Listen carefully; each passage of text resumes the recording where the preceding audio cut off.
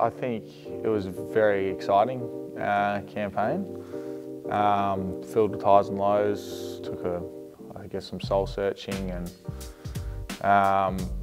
some other things to sort of find out what we wanted to be and really align ourselves and find our identity. I'm sure as a Carlton fan, I know watching the finals it was really exciting. So to hear the crowd going berserk at a full MCG, there's nothing quite like it. Yeah, I know how the fans feel and how starved of success we were for a number of years. So it has been a really lean period, but to, yeah, as I said before, return to finals footy and be able to impact in the way we did. Obviously, the end result wasn't what we would have liked, but yeah, the boys played some outstanding footy. Yeah, I would have loved to have been playing at the end, and I tried my very best to get out there, but yeah, I sort of just ran out of time in the end. So I like to think had they got through one more week, I might have been a sniff, but I probably doubt it.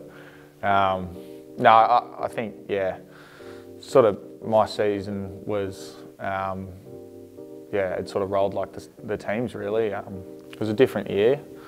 I mean, for a number of reasons, but I think, yeah, it was probably a bit disappointing to start out the way we did, and personally as well.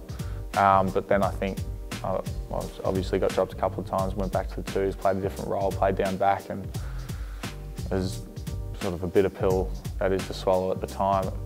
In a way it sort of helped because I was able to, when I went back to playing forward, I sort of read the ball better.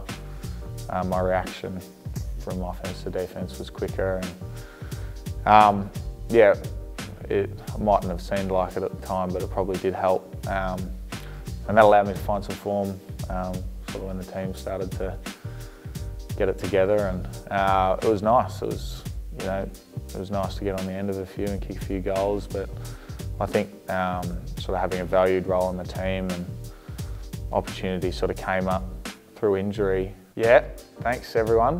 That was nice. No, it was good to get it done. It was, yeah, I've been a Carlton person my whole life, so it's nice that for another 2 years I can call myself a Carlton person, at least another 2 years.